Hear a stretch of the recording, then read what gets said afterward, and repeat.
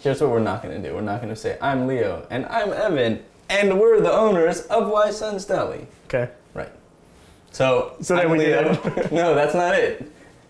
Wait a second. Wait, how do you want to do it? I'm Leo. But you said you didn't want me to do it that way. Right, you get to finish the whole thing. Oh, okay, got it. Ready? Okay. God, he never learns.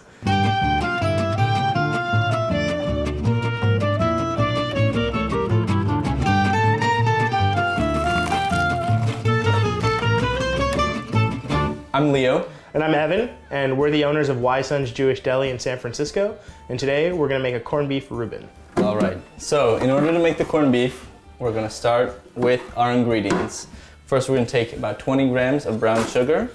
Every home kitchen has an 8-quart container lying around. Just take your grandmother's 8-quart. About 80 grams of white sugar. You sure that wasn't the salt?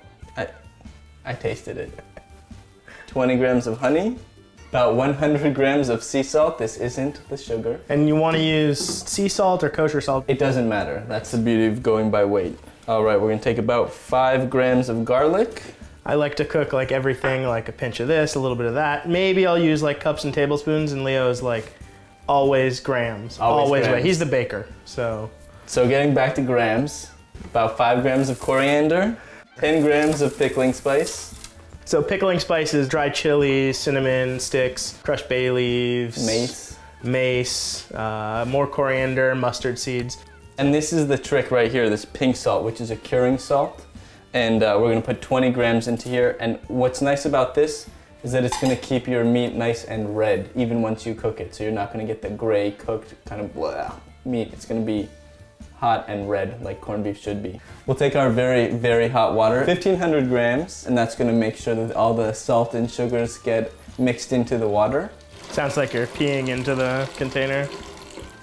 Evan's gonna mix that up together. We'll get your Boy Scout badge for this later. It's very hot. And then because it's so hot, because Evan really started the fire in there, we're gonna put ice in here. Equal weight, water to ice, right? Right, put the ice in, and that makes it so that the liquid and the brine is cold before we submerge the beef into there, and that way it's gonna cure and not cook. All right, so we're gonna take our brisket here. This is the flat portion. So you'll see you've just got like the fat cap and then the beef underneath. This is gonna be much easier to work with as opposed to the whole brisket. You want to make sure your meat's the right size for your container so you can get it in there. And in this case, we got lucky, so. So we're gonna take a plate. You want your plate to also be the right size for the may not fit. We have something smaller in the cabinet. That's cute. Here, have a bowl. Have a bowl. Famous last words, Leo. Make sure it stays submerged. So now we're gonna take this and put it in the fridge for about 5 to 10 days, depending. What's it depend on? Your mood. I'm feeling good. God, my fridge smells like my girlfriend's kimchi. Not an innuendo. No comment. All right, so it's been about a week, right? Been about a week. Let's see how it's done. At the restaurant, we'll steam this pastrami in a big like steamer box. But if you're cooking it at home, you can just throw it in a pot of boiling water. Evan's gonna put what is now corned beef. Some extra pickling spice you want to throw in there. Sure. And then I'm gonna pop open beer. So what we're gonna do now is just let this simmer, cover it, and it should take 2 to 3 hours until it's really tender. And we're ready to slice it up and turn it into our corned beef Reuben. So now we're gonna make Russian dressing to go on our Reuben sandwich, because a Reuben sandwich is really not complete without Russian dressing.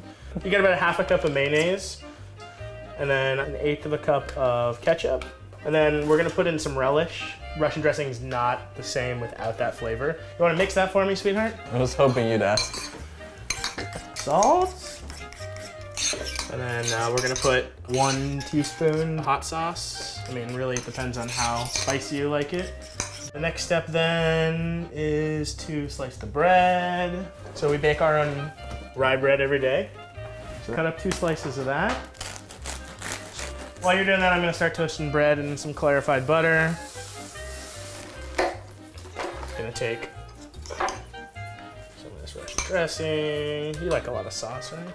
We're making a hot sandwich, so the Russian dressing goes on when you start toasting the bread, because if you have elements of the sandwich that are cold, it's really gonna throw everything off. So we've got a couple pieces of Swiss cheese. The most important aspect of the cheese is that it's melty. So the next thing, I'm gonna slice up some of the meat here, which we've trimmed up and made sure it's hot. You just wanna kind of go against the grain and cut it into thin pieces, and if it's super thin, that's okay too. All right, so basically gonna take all this meat and layer it on one side. So would you grab the sauerkraut to put on the Reuben? Sure, you know what? Let's do the kimchi like we talked about. Oh, yeah. In honor of your fridge. So really, the sauerkraut on the sandwich is just kind of like a counter with its tartness, so kimchi will work actually really well. I mean, it's fermented cabbage. It's gonna work out just fine. That kind of looks good. Yeah, it's gonna be great. Not gonna go crazy here, okay? You hurry the fuck up, it's gonna burn. Perfect.